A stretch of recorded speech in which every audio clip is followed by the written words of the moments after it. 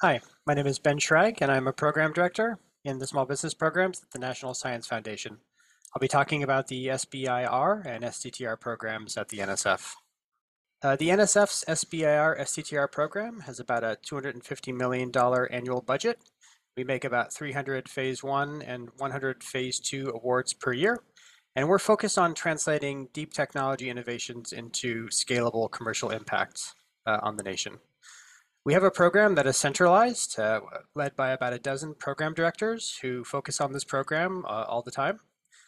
Those program directors, such as myself, have both technical and commercial experience focused on startups and technology translation. Our technical experience is typically scientific and engineering advanced degrees, and most of us have experience as startup founders or startup investors or otherwise having done technology translation. And so our program is infused with a fair amount of entrepreneurial spirit and focus on kind of an investor perspective.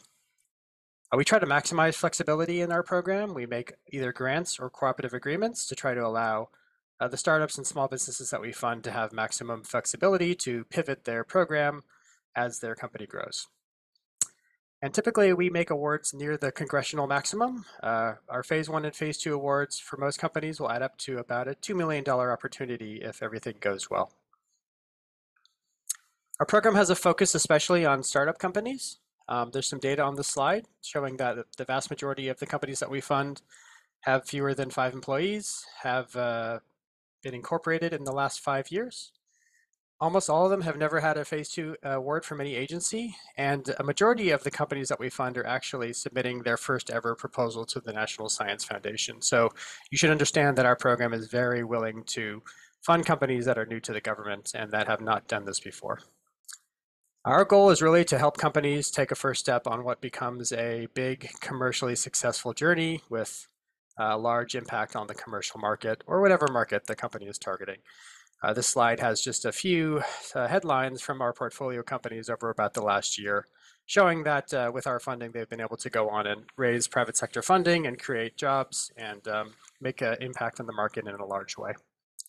The best things to understand about being a good fit for our program are that we are really looking for a unique and defensible technical innovation that will then translate into a competitive advantage for your firm.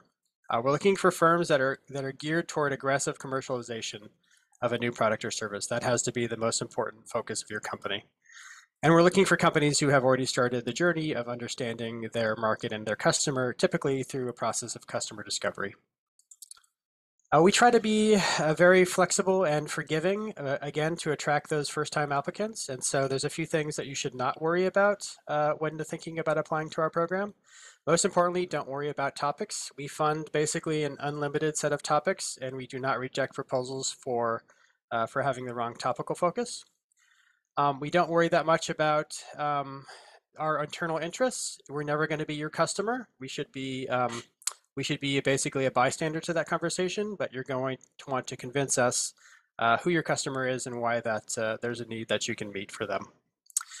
If you're worried about budgets, don't. We try to be very flexible about some of the administrative aspects of our proposals. And most importantly, if you don't have an academic connection or a PhD, that's also okay. We're looking for a strong technical team, but not necessarily a specific pedigree. If you're interested in seeing more about the NSF and figuring out if you might be a good fit, the best first step for you is to submit what we call a project pitch through our website. We accept project pitches all the time, anytime around the year. They are about a 2 to 3 page ask, and typically we respond to those project pitches in about 1 to 2 weeks and not exceeding a month. And the project pitch is essentially a way to give you a read as to whether we think your potential project is appropriate and may be a good fit for our program. Whether or not we think it's a good fit and invite you to submit a full proposal, we will give you feedback on why we think it's a good fit or why not, and you'll be able to work from there. And that's all. Again, my name is Ben Schrag. Thanks for listening.